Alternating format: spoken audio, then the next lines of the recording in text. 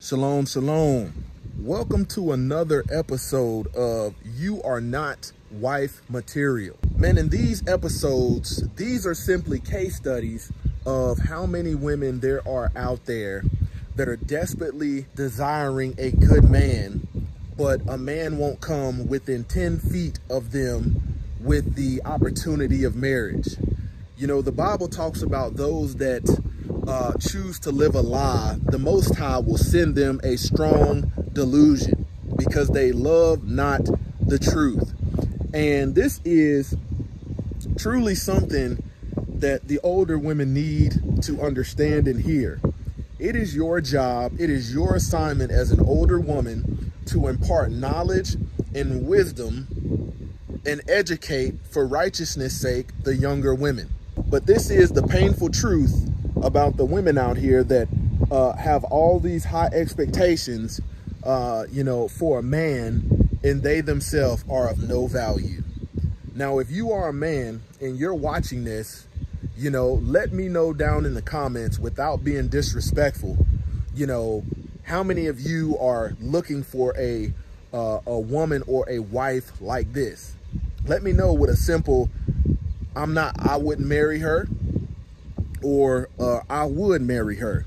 And this is serving as a case study, and this years from now will serve as a case study, and women can see in the comments that if they got that same mindset, they'll understand the importance of repentance.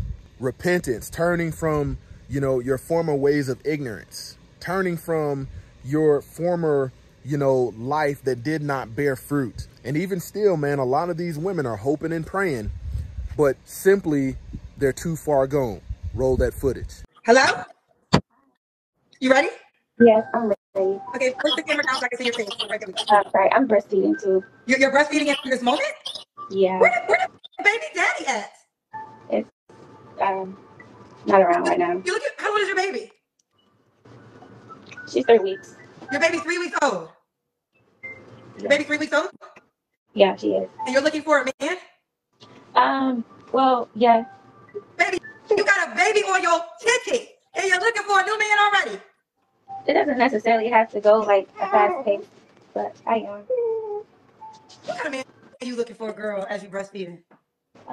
Someone. We gotta see your face, honey. Yeah, cover your breast and cover the baby, but we gotta at least see your face.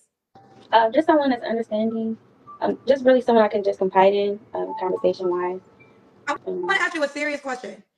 Someone's going to say you have a 3-week-old baby that you are breastfeeding in this moment. What would you say to the guy that feels like that's a red flag?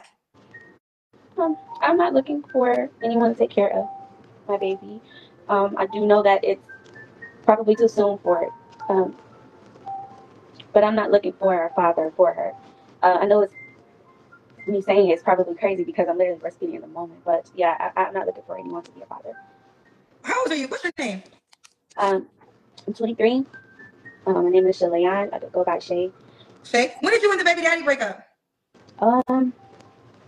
Well, like a few months before I got gave birth. Is he in the child's life? It's complicated. I'm not gonna hold you up because he just lost a child, so he's in and out rather. But I take care of her. Okay. She's breastfeeding, so this is why I'm not going too hard on her with her not showing her face. But yeah, I don't want you to show your breast or the baby. You know that there's going to be a lot of conversation about this. You got my worldwide international show. Yes, no, I do know. So what are you